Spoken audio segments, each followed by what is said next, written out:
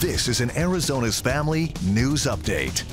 Good morning, I'm Kylie Cruz. Here are the latest stories we're following from the Arizona's Family Newsroom. Mesa police still looking for a suspect after they say at least 7 people were shot in a parking lot near Guadalupe and Dobson. Some of them kids under 18 years old. Police tell us that some of the victims have serious life-threatening injuries. At least one is in critical condition.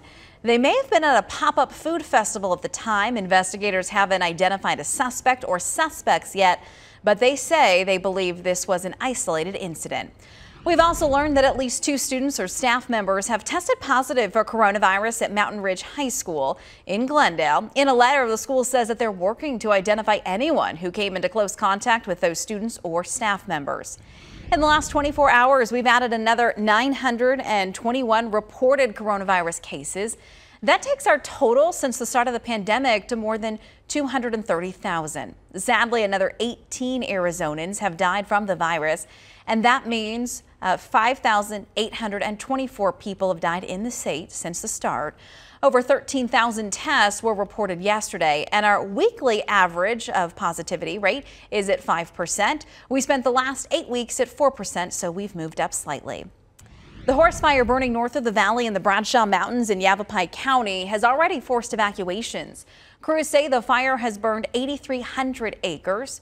People who have evacuated are being told to go to Mayer High School. So far, the rugged terrain has made it difficult for firefighters. They've had to rely on helicopters and other air support, including 2 large air tankers.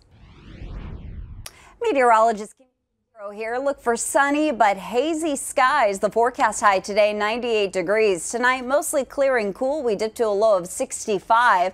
Tomorrow our forecast high 97 degrees with a low of 65. We put that on repeat, a carbon copy day each day through Wednesday. And then by Thursday, Friday, we're down to the mid-90s. No rain expected for the next 7 days.